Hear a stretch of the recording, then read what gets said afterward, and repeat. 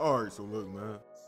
Now here recently, I've been down a bit of a Tupac Shakur rabbit hole, right?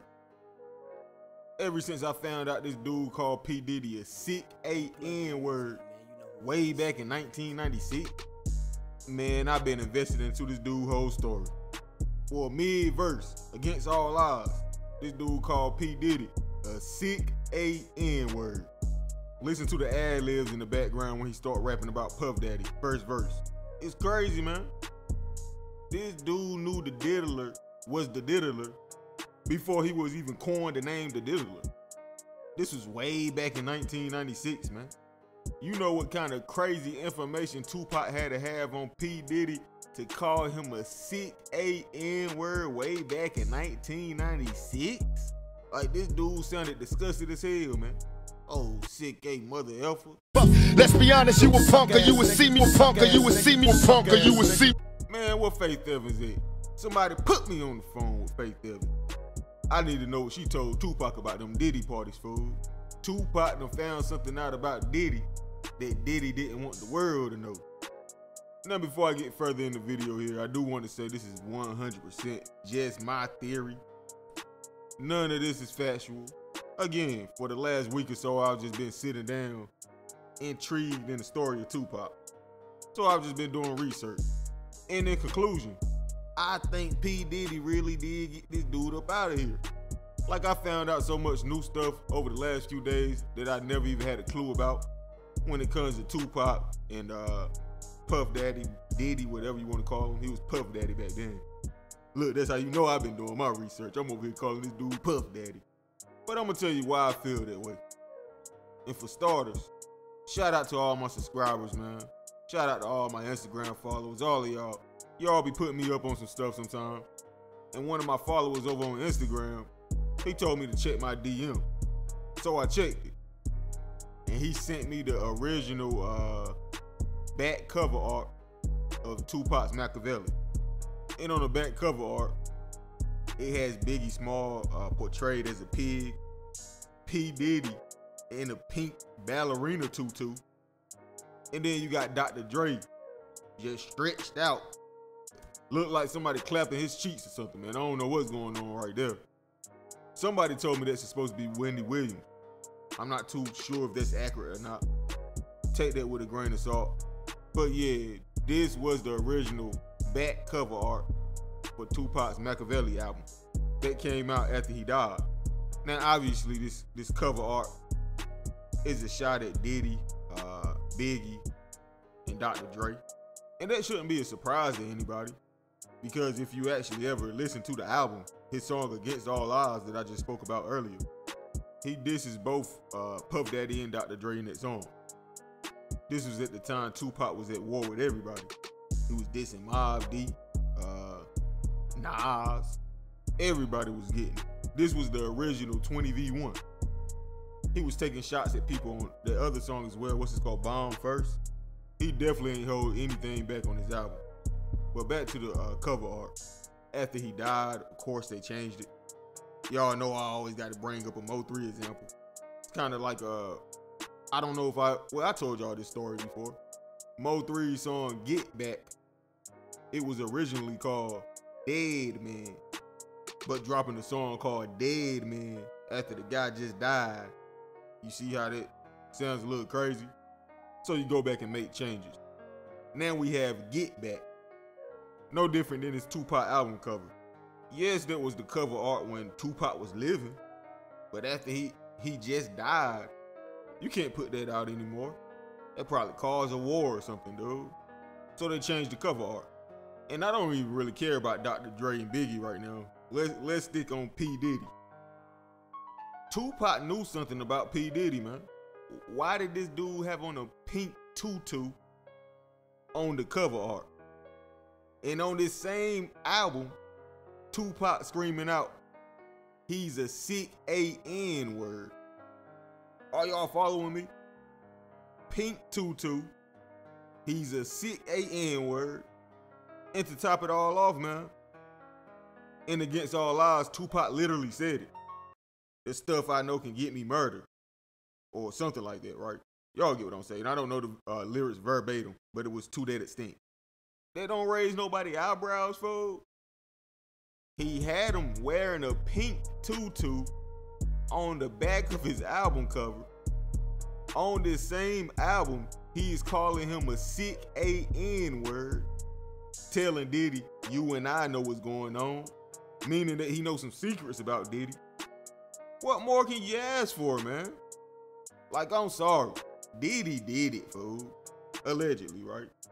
This dude got Tupac out of there because he knew his secrets, man. And he was about to tell the world, fool. Not just the city, but the world, fool.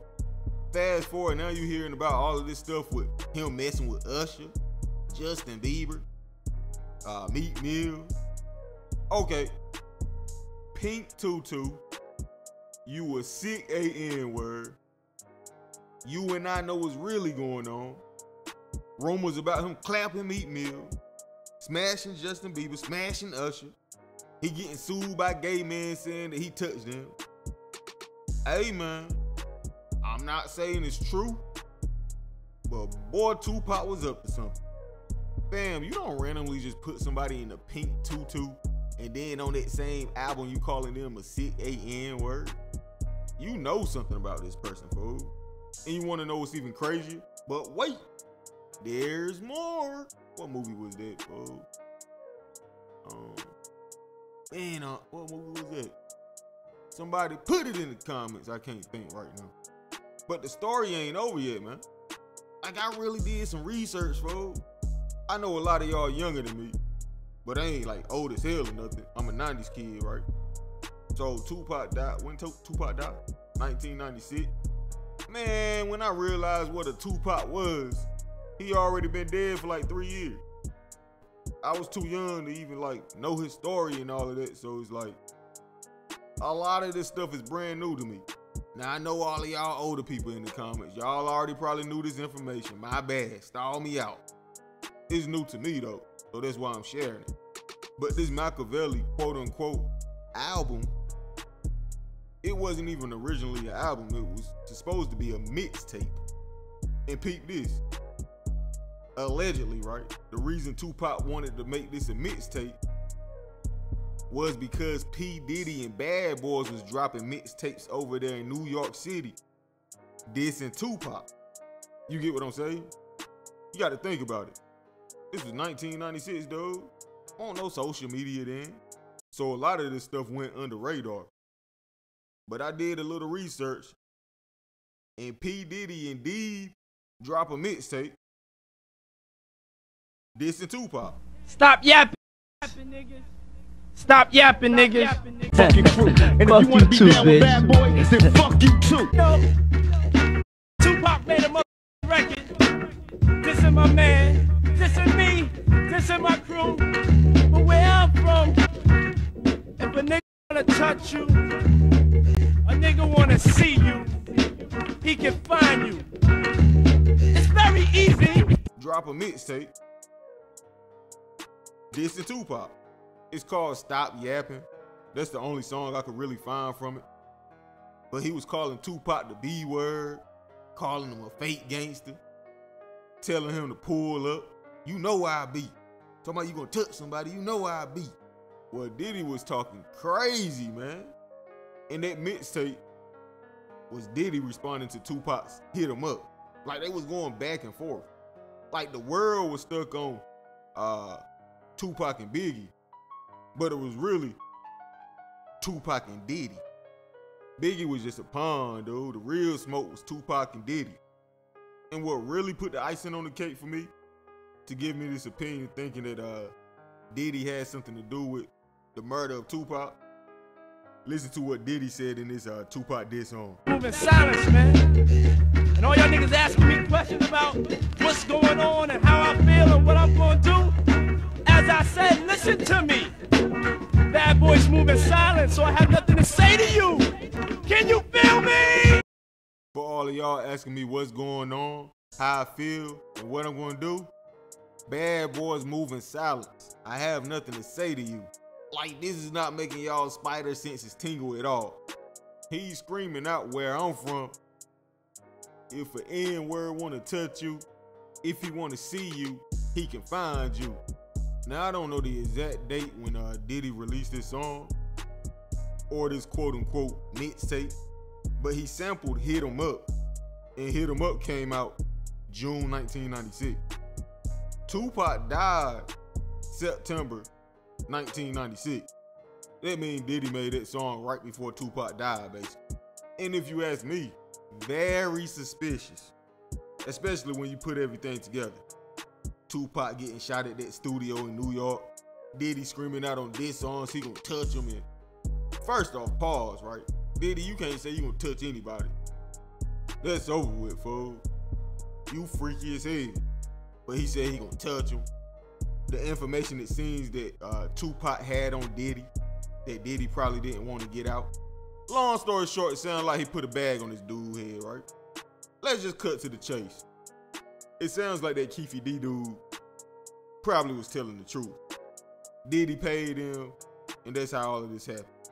Now, this is alleged, of course, but this does sound like this is possibly what happened.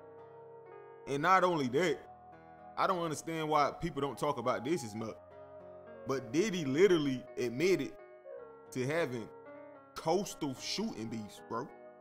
On that song with 50 Cent, I Get Money remix, he said shootout, coastal beefs. Diddy did it, but my lawyer's so good that Diddy got acquitted. Bro, like, listen to the lyric. Shootouts, coastal beefs. Diddy did it, but my lawyer's so good, Diddy got acquitted. What coast-to-coast beefs are he referencing? What shootouts are he referencing? It was only one East and West Coast beef that I knew of, and that was Tupac and them. I'm just saying. But anyway, man, how y'all feel about this? Let me know in the comment section, bro. Like, comment, subscribe, hit that notification bell, man. Hey, man, follow me on Instagram, TZFBaby252. Little freaky self over there sitting up Tupac. Oh, that baby oil. Lay your body down and let me touch your body. Girl, you gon' make me break you all. Know it's going down. Ain't nobody to stop it. Hey. So baby girl, your body. I wanna touch your body. Yo, your body. This dude got all the baby oil. Boy, this dude know about all the new baby oil before it hit the streets. All the baby oil, all the baby lotion, all the Johnson & Johnson products, all the KY jelly, all the lubrication. Freaky self. This dude so freaky. He done dropped a bag on Tupac's head because Tupac found out he was freaky. How you gonna drop a bag on somebody's head because they found out you was sick, man? Boy, I'm about to get a Ouija board, bring back Tupac Shakur just so he could come back and slap you in the back of your head, fool. Out here killing people because they found out you was freaky. Freak Master 5000. Put that baby oil. Put that baby oil down and leave some for the other people. 1,000 bottles. 1,000 kisses from you. 1,000 bottles from you. The Johnson & Johnson ain't for your Johnson, fam. Dang. This dude over there forcing people to do wet and wild butt naked wrestling in the sex dungeon, fool. All that baby oil. But I'm gone. Prolific. Ay, bitch, I'm in these streets. Fuck this industry. Bitch, I'm in these streets. Fuck this industry. Ay. Bitch, I'm in these streets. Fuck this industry. Bitch, I'm in these streets. Fuck this industry. Bitch, I'm in these streets.